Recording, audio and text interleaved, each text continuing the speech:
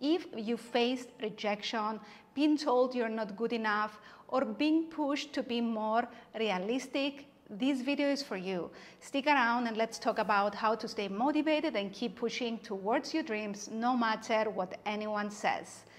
First, let's understand why people react this way when you share your big goals and your big dreams. People often project their own limited self-belief, their insecurities, fears, and their failures onto you. Their limited beliefs about what's possible come from their experiences, their culture, their background, and even their age group. For example, if you're pursuing an unconventional path, like starting a YouTube channel, those around you who haven't seen success or have any experience in this field may discourage you. If you listen to their opinions that come from their own limited perception of the world, they can make you quit something that could work out great for you. Keep in mind that most people won't support your dreams until you're already at the top, when you have already ignored everyone and achieved your big dream.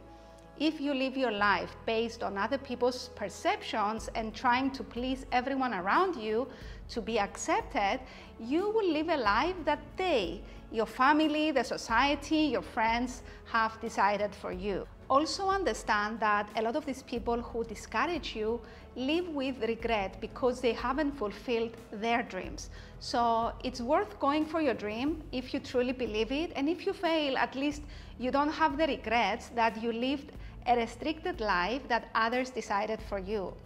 Remember, their doubts reflect their limitations, not yours. The second reason is the fear of losing you. Sometimes people discourage you out of fear. They might be afraid of losing you if you succeed. This could be an overprotective parent who wants to keep you close, or a boss who fears you'll move to bigger and better things. Recognize this and decide whether you let their fear hold you back. Most of these people who are afraid of losing you know that you are capable, but they prefer to discourage you to keep you under their control because you are valuable to them how you are now, and they don't want to lose this version of you. Whether you allow them to discourage you is up to you and how willing you are to get out of your comfort zone and the comfort zone that they put you in. The third reason is something that is very difficult to recognize, and it's envy and manipulation. Some people discourage you because they don't want you to outshine them. They might see your potential and feel threatened. Be cautious of those who disguise themselves as friends but subtly sabotage your progress. Notice how they react when you share good news. True friends celebrate your wins. They don't downplay them. Some people like you only if you're not doing better than them. If you start elevating in life, you will start to see their true colors.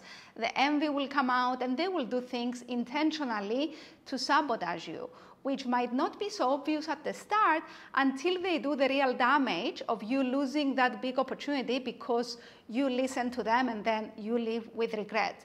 If you have had this type of people in your life and want to learn more about the psychology of manipulators to protect yourself, I recommend you to read The 48 Laws of Power, which was a very eye-opening book that I read this year, and I wish I had read it 25 years ago at the start of my career, because I would have avoided so many pitfalls from this type of people, as I met plenty of them along the way. If you understand where people are coming from when they discourage you, then you will realize that most times it has nothing to do with you and your talents and abilities, and you won't be so easily disappointed or inclined to give up. Most people quit way too easily and too soon because of other people's opinions. It's not that they don't believe in you. You're just talking to the wrong people. Let's talk about what you can do to protect your energy and achieve your dreams. The first thing is to practice sharing less, only what is necessary and where it's necessary. Be selective about what you share and with who you share. Not everyone needs to know your plans. Loose lips sink ships. Write this down. Keep your circle tight and share your wins privately. The second thing is to use rejection as a fuel to motivate you. Take all the feedback you get into consideration and make it a point to invest in yourself and improve every day until you become so good They can't ignore you or deny your abilities. One of the most powerful motivators is rejection for something you know in your heart you were born to do. Self-awareness also plays a key part in this, because you can't just be motivated without true talent, skills, and a plan of action that you implement daily. I have to say this because I met so many people through my business who had a dream and a vision, and they thought they were good enough to succeed, but they didn't have the knowledge, the skills, and most importantly, the willingness to take massive action daily to achieve their dreams. Remember that passion and vision aren't enough. You need action and self-awareness. You need to become that person who can achieve that goal. Develop your skills to the top level. Go and get experience working with the best in the industry. Build your personal brand. Develop the personality that you need to succeed in that goal. None of the big overnight successes you see out there happened in a year. If you really want it, you need to play the long game and invest in yourself consistently. The third thing that is a game changer and you must do is to invest in building your personal brand. Don't wait for others to give you the opportunity. Give the opportunity to yourself first. Build your own business, create your own content, build your personal brand, show up online for the world to discover your skills, your talents, and your expertise, and see the opportunities start flowing in. We all have the social media platforms in our fingertips today, and knowledge is available everywhere for free or at a very low cost. I teach personal branding on this channel and in courses and mentoring programs that you can find linked in my bio to get started. Personal branding is not an option in 2024. It's a must if you want to stand out in the market.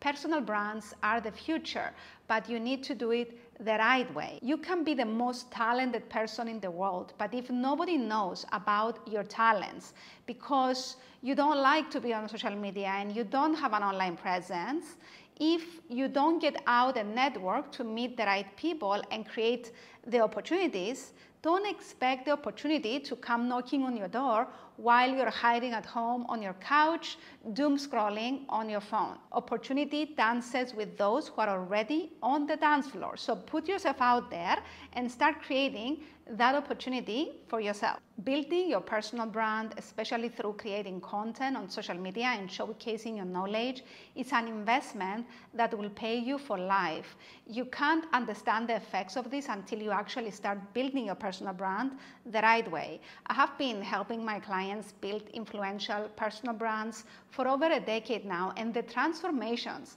I have experienced in them have been phenomenal. The fourth thing you can do is to enter new networks. If your current environment discourages you, find new networks where you are valued. Move to a new location if it's necessary. Put yourself in places where your talents are recognized. You can be the most talented person in the world in what you do. You can be world class, but if you put yourself in the wrong environments, people will not be able to see and appreciate your value, and they will also discourage you and tell you to quit. So the best thing you can do is to put yourself in places and networks where you can be appreciated and valued, and move yourself out of environments where people cannot see your value or put down your dream. The next thing that will help you a lot is to become a super networker. How do you cultivate that respect when you enter these new networks? Firstly, you need to be willing to give without keeping a score.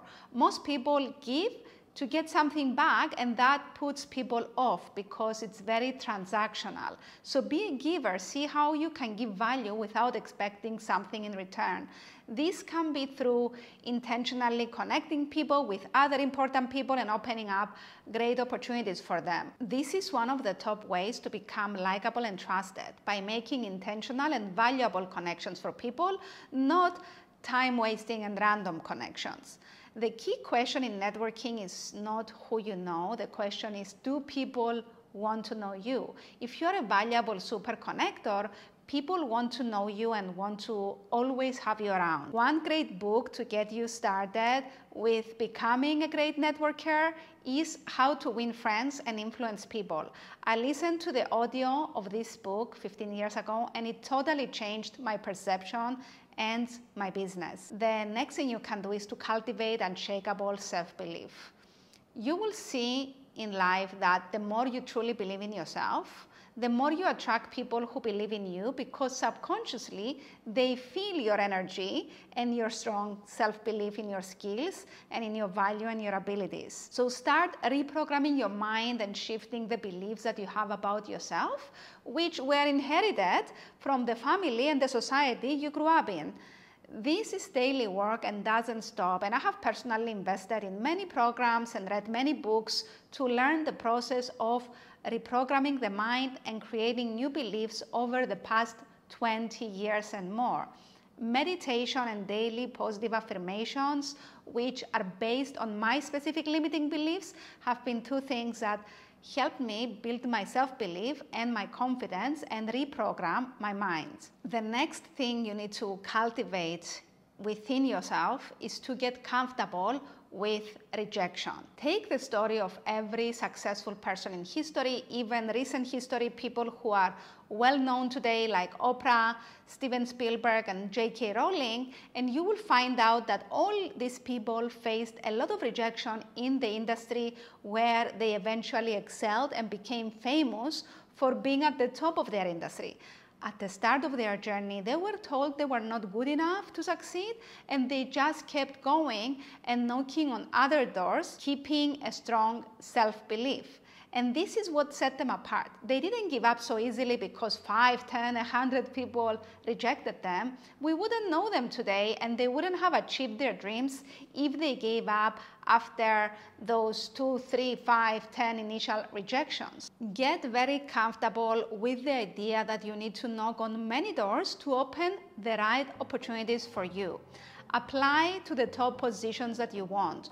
Contact all your ideal clients, aim for the best, and get comfortable with hearing no, because some of them will be yeses eventually that will change your life and your business. And you wouldn't have gotten those yeses if you were afraid of the no's. Rejection is also sometimes redirection. I find that many times in my life, right after I got rejected from something I thought I really wanted, something better came along soon after if I kept going and I didn't give up. You can't connect the dots looking forward. You can only connect them looking backwards. So keep moving forward and the dots will connect. This is Steve Jobs, not me. The next thing is to stay persistent and take massive action. Success often requires enduring rejection and setbacks. Keep going, keep growing, and keep believing in yourself. Don't be entitled and don't expect the world to give you a big opportunity while you are not taking the responsibility to prove that you are worthy and capable of receiving the opportunity. Eventually, your persistence and your hard work will pay off. All these tips come from my own personal experiences. I share them to help you avoid the same pitfalls. Keep aiming high and don't let others define your limits. If you found this video helpful, please give it a thumbs up, subscribe to my channel, and share it with those who might need this message. Check out more of my videos here, and also check the links below the video if you want my help to help you build that personal brand that will stand out in the market and attract all the opportunities that you want to you and transform your life and your business, because I have seen this happening both in my life and in so many of my clients' lives when they implement it. So I'm so certain about the results of investing in yourself and investing in your personal brand.